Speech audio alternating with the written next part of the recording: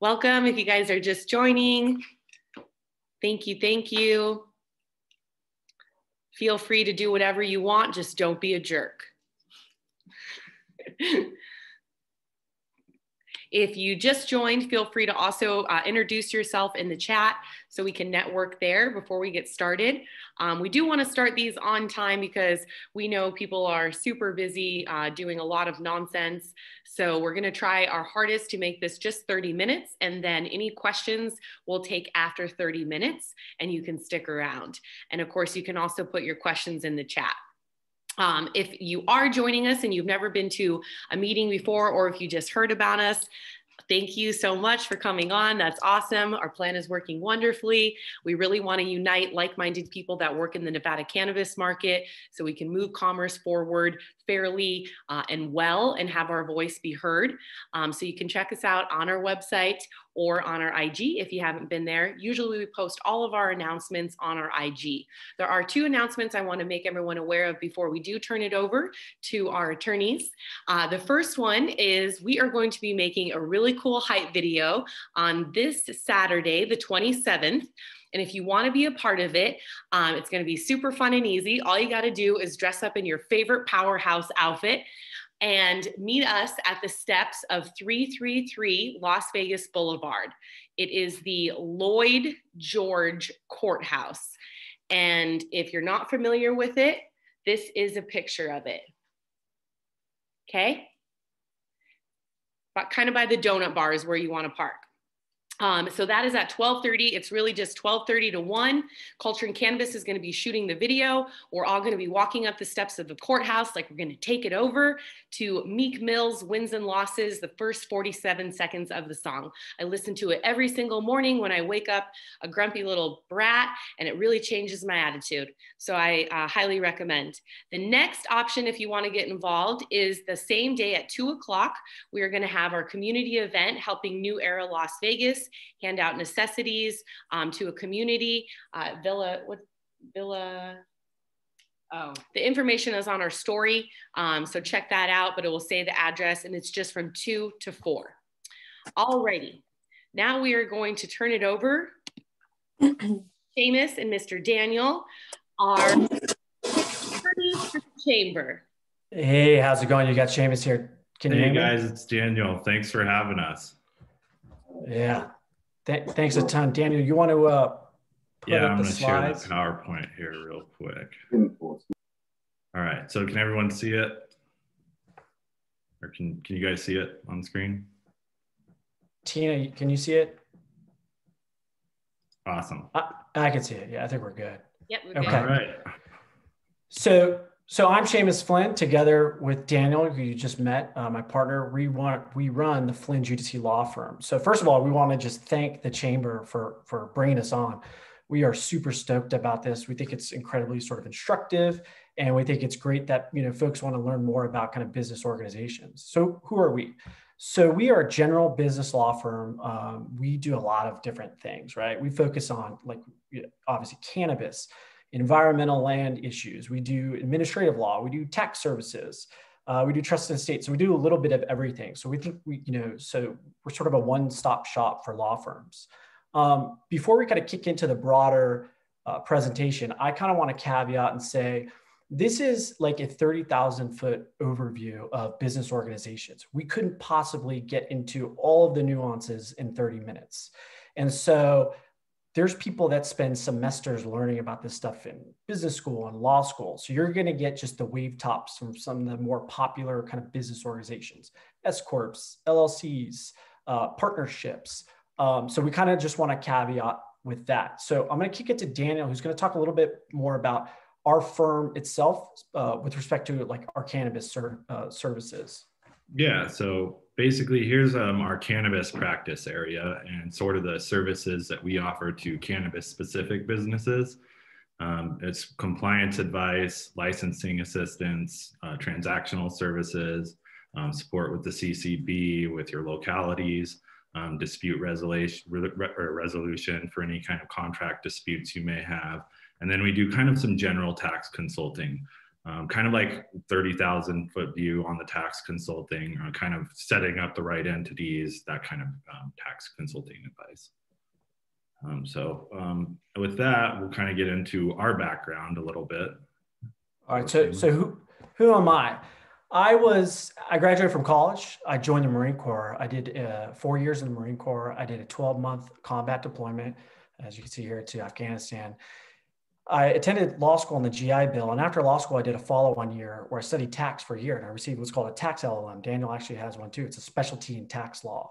After that, I went to PwC, which is the global consulting firm. And I did mergers and acquisitions work there. I did a lot of tech deals in Silicon Valley. It was a fascinating job. I learned about all of sort of Silicon Valley and the ins and outs. And I then had the opportunity, sort of a once in a lifetime gig, to clerk for Judge Rawlinson, who sits on the Ninth Circuit Court of Appeals. She's in Las Vegas. She's actually at the federal courthouse where the chamber is going to have their pictures taken on Saturday. If you don't know anything about Judge Rawlinson, I encourage you to Google her and learn more about her. She's a fascinating person. She's sort of a trailblazer in many respects. I then went back to the Bay Area and I served at a global law firm called Baker Botts. It's anchored out of Texas, sort of an energy and environmental law firm. And that's kind of where I dipped my toes into cannabis. I did a lot of environmental land use, and there's a lot of crossover with cannabis.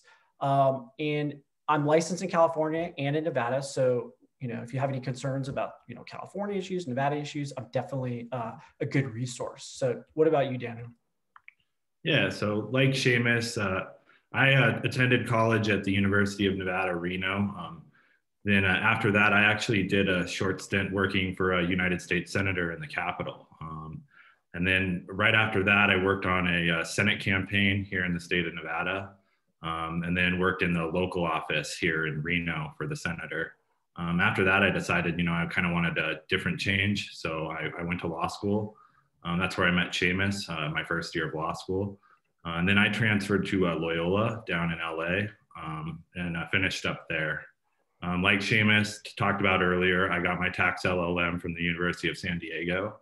And then after I graduated from USD, I got into the Nevada cannabis industry, and I've helped a cultivation facility and a production facility. I've helped other people get licenses. I've gotten business licenses in different localities down south. So just kind of have some pretty hands-on experience. One of the things I can bring to the cannabis space is that I've been in the grow rooms and I've done that kind of stuff. So I offer a more unique perspective than I think most lawyers do. So I can attest to what you're going through on a day-to-day basis, because I've definitely been there. So with that said, we wouldn't be good lawyers without offering our legal disclaimer. So I'll kick it back to Seamus. Yeah, so to piggyback here on Daniel, I just want to throw a couple things out. So anything that's written on these slides or anything that we say should not be construed as forming any type of attorney-client relationship with you all. We're not your lawyers at this point, and so we're not providing legal advice. So we kind of just want to put that out there. To the extent you want legal advice or you want to talk about, your matter, your issue, we invite you to, email us or call us, and we can have a more kind of fulsome discussion about, what you got going on. The other thing I want to say that I meant to say earlier is if you guys have any questions kind of that come up during these slides, just, send it here to this chat function. I'll kind of monitor that. And to the extent we have time, we'll come back and we'll try to answer them. So I think that's, to you. So yeah, basically we'll get started now talking about the business organizations. So just kind of a starting point, we'll talk about some specific areas on if you wanted to start a Nevada cannabis business. So I guess your first consideration is what kind of business do you want to start? Are you looking to get a license that's actually producing cannabis or selling cannabis, or do you want to start a service business that supports cannabis? So if you want to start a cannabis business where you're actually producing or selling cannabis, you're going to need to meet certain capitalization requirements with the state. I think we all know, or most of you know, that there's a $250,000 minimum liquid asset requirement in order to get a cannabis license right now. And that's just at the state level. In fact, In certain localities, like the city of Henderson, they require an even bigger threshold of liquid assets in order to get a licenses. So that's kind of one of the biggest barriers to access to licenses right now, is that capitalization requirement. And beyond just those liquid assets that you have to get a license, this is a very intensive capital business. If you don't have the capitalization, then you're not going to be able to build out your facility or do what you need to do. So that's definitely one of the most important considerations when you are looking to start any kind of business, especially in cannabis. So legal requirements are maintaining your licenses. Those are some of the kind of things that kind of get lost in the shuffle. You want to go out, you want to build your brand, you want to get started. So you're working, you're trying to sell your products and do those kinds of things, and filing your taxes or setting up the right business, or making sure your licenses are handled correctly. Those are kind of things that get lost in the shuffle. Local hurdles are one of the biggest things that we see that people do wrong is they don't have licenses for the certain localities that they're working in. Now, you may have a license in the city of Reno, for example, but you're doing business in, say, Clark County. There are circumstances where you may need a Clark County business license as well. So you kind of want to be mindful of those kinds of things. So with that said, we'll kind of get into our business entity discussion and kind of give you a broad overview of what kind of things to consider when you are starting a business. Sure. So like I said at the top, we just want to focus on kind of the big targets here. There's a ton of different entities out there. You can research, you can find all different kinds. And each state sort of allows for different entities, and some states allow some, other states don't allow others. So, but we wanted to hit kind of the wave top ones. So we're going to talk about sole proprietorship. We're going to talk about partnerships, so general and limited. And we're going to talk about corporations. And then we'll finish it off with, which is probably the biggest one, which is LLCs. So sole proprietorships. Basically, a sole proprietorship is, for example, you go out and you set up a widget stand on the side of the road and you're selling your widgets.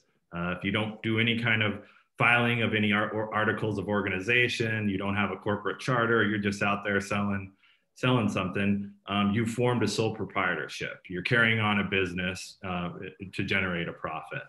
So with that said, here we'll talk about some of the disadvantages and advantages of a sole proprietorship. But before I get into that, I just kind of want to mention, we'll kind of come back to this disregarded entity thing. So basically what a disregarded entity is even if you go through the process of setting up, say, an LLC or a corporation, if there's only one single member, as far as the IRS is concerned, it's a disregarded entity and you're going to get passed through taxation, which we'll touch on a little bit more regardless. So you do get the protections that we'll talk about a little bit later, but you will be considered a DRE. So here's some of the advantages and disadvantages to the sole proprietorship.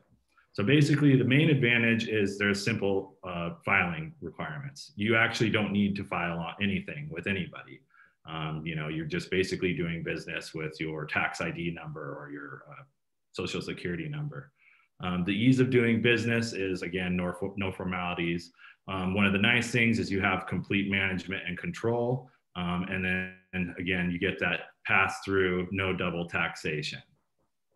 Disadvantages are basically you're on the hook for everything. No matter what you do, you're 100% liable, and there's no limits to that liability. So if you're selling back to the widgets and one explodes and injures one of your customers, then you're completely on the hook for all those injuries. You're not protected by your corporation or your LLC. Another thing is it's tied to the life of the owner. It can only last as long as the single owner is alive. It doesn't pass. The main disadvantage to sole proprietorships are it's hard to raise capital. And the reasons why is because nobody has an interest in that sole proprietorship. So they're not able to take anything out. So, that's why it's hard to raise capital. So I'll kick it to Seamus for general partnerships. So you listen to Daniel, he talks to you about kind of running your own show. What happens if you're say, look, I want to bring someone else in the fold. I kind of want to hedge some of my risk. Well, then you're probably going to enter into a partnership. And there's so many different types of partnerships. We won't even get into them, obviously. But the big one, right, is a general partnership. And so like, how is a general partnership formed, and like, what is it? Is it a formal thing? Is it informal? So what it is it's just literally two or more partners who are responsible for a business, enterprise in terms of debts and operations. Each partner is contributing money and skill and different assets. And so that's really all it is. Does not take a written agreement. So for instance, Daniel and I could start a lemonade stand, and we each kick in $50. Well, we have this partnership, this general partnership, and it doesn't have to be like a formal agreement. And so obviously there's a lot of advantages and disadvantages to this. So if you want to go to the next one. So what are the advantages? Probably the biggest one is just ease of formation. They're very easy. Like I said, it doesn't take a written requirement. And so anyone could start it. Two folks tonight could literally start a general partnership. It's very simple from a tax perspective. It's called pass-through taxes. I'm sure you've heard of this term, but basically the entity itself isn't taxed, and the tax, what's called, flows through to the individual. So back to the lemonade stand, Daniel and I were running our lemonade stand. We have a partnership, which is the actual entity. And at the end of the year, we go to do our taxes, the entity's taxes, it'll flow through that and it'll go to Daniel and I's personal income tax. So that's a big benefit. What are the disadvantages? Well, it goes back to that sole proprietorship liability Daniel was talking about, which is sort of this unlimited liability. There's not a lot of protection there. So a lot of people are hesitant to do these general partnerships because there is a lot of liability. The other thing is sort of management issues. If you have 4 people running, a coffee shop, that's sort of 4 voices, calling the shots, and there's a lot of discussion about money and how this thing's going to be run. And if it's not sort of correctly organized, it can get really messy. So that's one of the biggest disadvantages. Obviously, sort of raising capital can be difficult too. It's not the most formal entity. So if you're not going to do a general partnership, there's also this thing called a limited partnership, which Daniel's going to talk about. Yeah, so the main difference between a limited partnership and a general partnership is the limited liability. So you still get the pass-through taxation. The main difference, though, is that there is one general partner that needs to be on the hook. So they're on the hook for the unlimited liability that we've talked about in sole proprietorships and in general partnerships. But one of the nice things about a limited partnership is you have the ability to sign on limited partners. And this is good for raising capital. So people can basically come in and put in their capital, get a small percentage of the entity, and they're not on the hook for any of the liabilities. They're just basically on the hook for the capital that they put in. There's separation of ownership and management. You can have managers managing and owners just kind of owning a limited share, which is a lot of people like for, again, raising capital purposes. The disadvantages, the main one is it takes, like some of the corporations and other things, there's a lot of formalities required in order to maintain these entities. You got to file different informational returns. You've got to have meetings every once in a while. You've got to keep your meeting minutes. You've got to go through all those kind of corporate formalities that are kind of a pain in the neck when you're running a business. Also, the other disadvantages are the expense of forming and running it, just based off of some of those concerns I just talked about.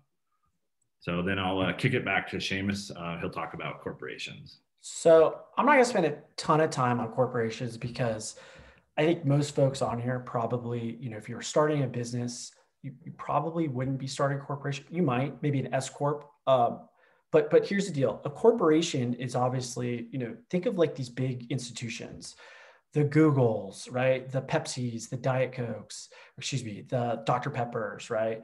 These are big institutions. They're usually formed as what's called a C Corp, right? Because it falls under subchapter C of the tax code. There's also an S Corp, which I won't touch on too much, but that's more like an LLC, gives you a little bit more flexibility. But when you start a corporation, to the extent you wanted to start a corporation, a C Corp, what are some of the big advantages? Well, most people do it, especially because they're trying to go public and you can raise capital. What you can do is you can issue stock. And so that's why a lot of companies choose to become a C Corp. That's one of the biggest things. It gives you a lot of stability in terms of structure. They're heavily sort of doctored in terms of lawyers come in, they draft a lot of documents. So there's a lot of structure and stability. There's two big downsides to corporations, especially the C Corps, which is they're very rigid and there's a lot of formalities. And to my point about law firms, there's certain law firms out there that come in and they just do, let's call it like a board meeting. They'll spend hours billing out to help a corporation just do one board meeting on a Tuesday. Very formal. It's very expensive. Probably the other biggest con is the double taxation. So what does that mean? Most entities, like we talked about earlier, like a partnership, and we're going to talk about an LLC, it's that flow through taxation. So the entity itself does not pay a tax. It flows through to the people running the entity. Well, that's not the case in a C corporation. It gets double taxed. So the entity itself at the end of the year pays a tax. And then when the entity itself, the corporation, distributes out money, however it's distributing, maybe it's a dividend, maybe it's, just cash, there's a tax on that. So that's the term double taxation. That's why a lot of sort of smaller entities and entrepreneurs and sort of companies don't go with the C Corp to begin with because it's expensive. There's two levels of tax. I just want to touch real quick on that S Corp because I know there's some people are thinking about an S Corp.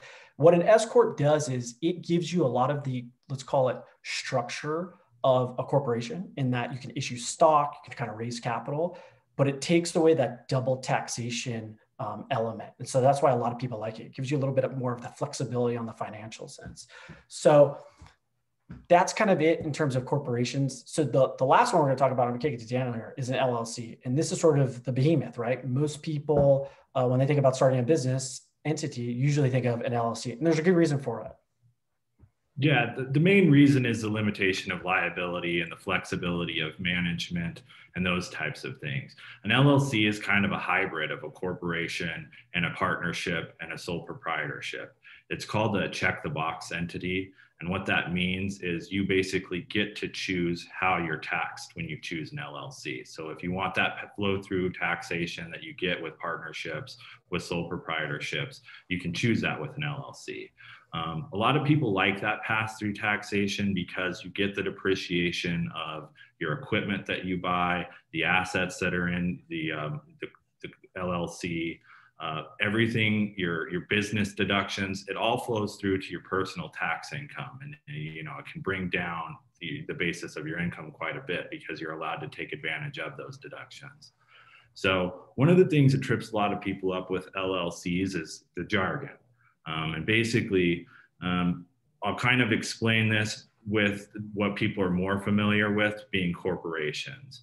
So a corporation would have a corporate charter, and that's their kind of organizational document. Whereas in an LLC, it's either called your certificate of formation or your articles of organization. And that's usually depending on what state you're in. Here in Nevada, we call it the articles of organization.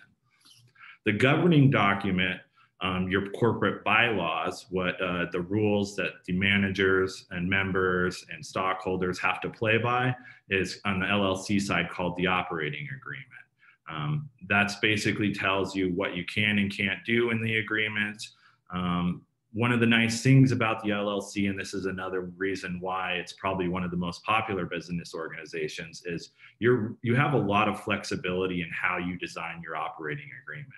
So you can take kind of the nice things from partnerships, the nice things from sole proprietorships, and the nice things from corporation and incorporate that into your operating agreement.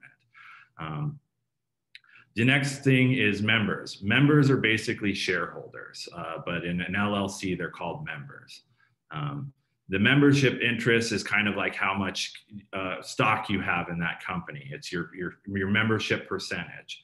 One of the other nice factors of LLCs, which is why this is a major consideration for most people, is unlike a general partnership or a partnership, you don't have to have it in those equal partner pieces. So it's not like one half. I could form an LLC with 3 other people and I can own 90% of the LLC, and those other 2 or 3 split that 10% amongst themselves. So, you can have someone that comes in and puts in a lot of capital up front, and then you have your kind of sweat equity guys here, and that's 10%, and they can kind of earn through their sweat equity and kind of catch up to that member that put in all that cash up front. Managers are who oversees the corporation. That's your board of directors or officers in the corporate sense. And capital contributions are basically and capital accounts. So a capital contribution is what you put into the company. So let's say you have a bill for $1,000, you put in $1,000, that's your capital contribution. To piggyback on that, your capital account basically is your running balance of those contributions. So I put in $1,000, I make a payment of $1,000, my capital account is zero. Then I gain $1,000 from a sell, and I distribute half of that sell to myself through a distribution. My capital account would be $500, just for a quick example. And then that brings us to waterfalls. Waterfalls are provisions in LLC agreements on who gets distributions and when they get them. So it's kind of like the order and pecking order of distributions when they do come. So you can basically have someone set up the entity where all the distributions go 100% to them until they're paid back for their initial capital contribution, and continue on with that. That explains waterfalls. So we'll get back into some of the advantages and disadvantages to LLCs. I kind of have touched on some of these. So basically, the main advantage is the limited liability aspect. In an LLC, you're limited to your capital contribution you put into the LLC. So for example, I put $1,000 into the LLC and someone gets injured. I'm only liable for that $1,000 I put into the LLC. The flexibility that I talked about in management and profit sharing structure, again, no double taxation that you get on the corporate level. But if you want to, you can elect to actually have it to where you are paying C Corp taxes. So there are some people that do want to pay that on the corporate level and keep the funds in there, and they're not going to distribute out to themselves. So that may be a consideration of why you would choose C Corp for an LLC. Again, flexibility for profits, interest, and your capital contributions. Some of the disadvantages, like corporations, is it's complex and it's costly. It's also it's hard to transfer interest in an LLC. A lot of times LLCs will have agreements to where you can't transfer interest without offering it to the LLC first. Again, raising capital, because basically it's a small business organization, and generally with all these limitations on transferability and those types of things, that's a reason why people won't want to raise capital, because they're not able to come in and get their interest back of the capital that they put in. So then we'll kind of talk about some common pitfalls that people run into when starting businesses. Again, I kind of touched on this earlier, and that's failing to properly register with state or local governments. That's a huge thing. I mean, I can't tell you how many times we see it, that someone will be operating for like a year and they don't have a city license in the city that they're operating in, or something like that, or they hadn't ever filed their taxes. Just, even if you're not generating any kind of income, you still need to file taxes. So a lot of people don't understand that and miss that. Another thing, especially here in the cannabis industry, is lax compliance. These are privileged licenses. So one of the things is a state or city, they can come in and pretty much take the license away for violating the compliance rules. And there's not a whole lot you can do about it. There are challenges in place, but they always love to bring up that privileged nature of the licenses. And then again, just not consulting with professionals or consulting with the wrong professionals. I think a lot of people in this industry saw early on a lot of consultants come in and spend a lot of money and not get a lot done, and put a lot of people in some bad positions. So just because someone represents themselves as a professional, just do your due diligence and make sure that you're partnering with the right person to lead you forward. So I'll kick it back to Seamus. Okay, well, I'm pretty stoked about this because we are crushing on time. We got 4 minutes left, but real quick, I just want to plug us here. So here's our contact information, right? You can obviously find us, go on our website. You can email Daniel and I directly whenever you want, right? And you can call us too. And you can find us there on Instagram. I mean it. I'm serious. If you want to chat with us, send us an email. Shoot. Call us and seriously, let's have a discussion about any of this stuff. Tina, I guess I'm not seeing any specific questions. Maybe you guys are on your end. I'm happy to answer anything. And I know Daniel is Looks too. like Nandi does have her hand raised. Okay. Do you have a question? Well, she did. Where did she go? Oh, I don't see her on anymore. I don't know if it's rude to ask, but I'll ask one real quick, guys. Is there like a going rate, or is it a case-by-case basis that you guys work with people on, dependent on what they need help with? This is Shelby, by the way. Sure. Hey, Shelby. So we do have set rates in place, but we are flexible. That's why we say, contact us. We do the free consultation. We're willing to work with you. So it is kind of a case-by-case basis. Great. Let me just say one thing about that. Having litigated attorneys' fees and all this type of stuff, lawyers' sort of rates is it's like a very big issue in the law. And I could tell you right off the top, we are competitive for Las Vegas, for Reno. And so, if you come to us, like Daniel said, we're very flexible and incredibly reasonable. I can say that with confidence. That's great news. It's great news to hear, especially during these times and everybody kind of needing. Absolutely. Oh, yeah. Awesome to hear. And another reason, why we want to be able to elevate folks that can help us, because I feel like, hey, if someone's going to become a part of an organization who's trying to impact the community and do the right thing, like that's who I want to do business with. So if you guys do have any questions, we want you to know they're available. They are technically our legal advisors. I know I said attorneys at the chamber because I got all excited. It's talk to our attorney, talk to our lobbyist. I mean, who doesn't want to say that in someone's face? But they, Shelby actually had known Daniel, and everything came to fruition.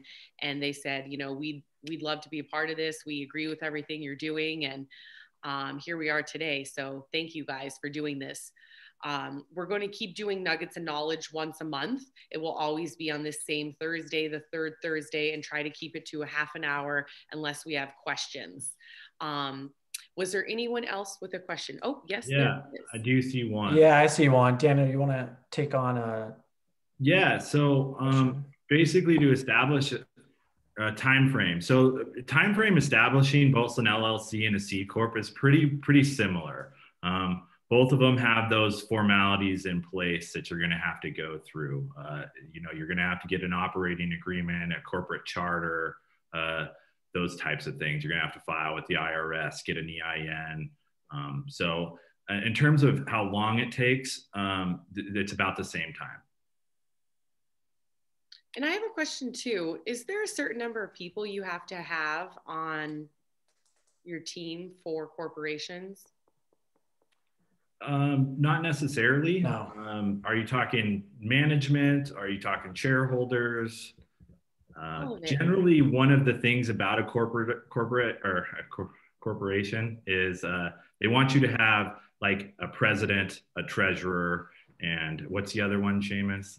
So there's a secretary. There's very defined roles. That's what I was talking about, and I'll just kind of dovetail off that with the C Corp, the corporation. It is very strict and rigid, and there's a lot of law out there about how these things are supposed to be set up and how they're supposed to be managed. And so, in terms of different slots and different roles, it's a very defined thing. So, and I have seen some people will wear multiple hats, right? So to answer your question, Tina, how many people? Well, it may not be as many as you think, because sometimes people serve dual roles. It just depends. Okay. There was one more question, actually. How much capital? I guess we kind of need to know, do you mean like a retail dispensary store or? Probably. Yeah, so the problem right now is they have not issued new licenses. So in order to get a retail dispensary license, you've got to purchase one. And they're expensive. They run pretty in the millions of dollars. And that's if you can get one. and find one that's for sale. Yeah. And on that note, the CCB will be revoking licenses in February of 2022 that have not been built out. So we are very excited for that. We have advocated that these licenses are given to underrepresented people on the first and second rounds. So that's going to be cool to see. And that will be the next time that happens. Yes, they won't necessarily be revoked. Tina, you're close to that, but they are giving a deadline. So for the first time, and you're very true to the date, February 5th of 2022, like Tina said, it'll just be the first time that there's no longer the prolonging of significant progress, which they've had for 6 years now, since 2014. So she is correct that they're pretty much going to tell everybody come February 6th, if you're not producing product, selling product, growing product, or transporting product, they're most likely going to take that license away. And in that, we're trying to stay abreast of what they'll be doing with those licenses, like Tina also mentioned, in hopes that they'll give them to or give first maybe rights to minority groups. And that's, again, Tina, all in the CCB's ear, which we have a scheduled meeting with in the next week or so, which we'll also make sure to mention and continue to ask Tyler how he intends to handle those licenses. Question from Brian. Yeah, let me jump in here because I'm seeing two here. So with respect to Brian and Daniel and Mayfield, I think, Brian, you probably would want to reach out to us. I don't know if I want to just start pinging you about whether you need to file taxes in Reno, because going back to what I said earlier, I don't want to give legal advice over here. Great consultation right there between Brian. Yeah. And a plug for Brian. Also, guys, Brian's putting on the Lemon Haze Golf Tournament on April 28th. The chamber will be the chamber of fun, and we will be serving your drinks while you're golfing. It is open bar, and there's I think there's a couple spots still left for anybody that wants to come, retailers and brands. So shout out to Brian. Next question from Miss Lisa. So she's asking, do we work with cannabis specific clients? We actually do, yes. And you'll see on our website too, our sort of buffet of services for cannabis. I think that you'll see that we do, we have a pretty robust practice. All right, any other questions? Do you guys feel smarter or what? Yeah. Awesome. Well, if you feel smarter and you like what you learned here today, and you're not a member, we encourage you to become a member.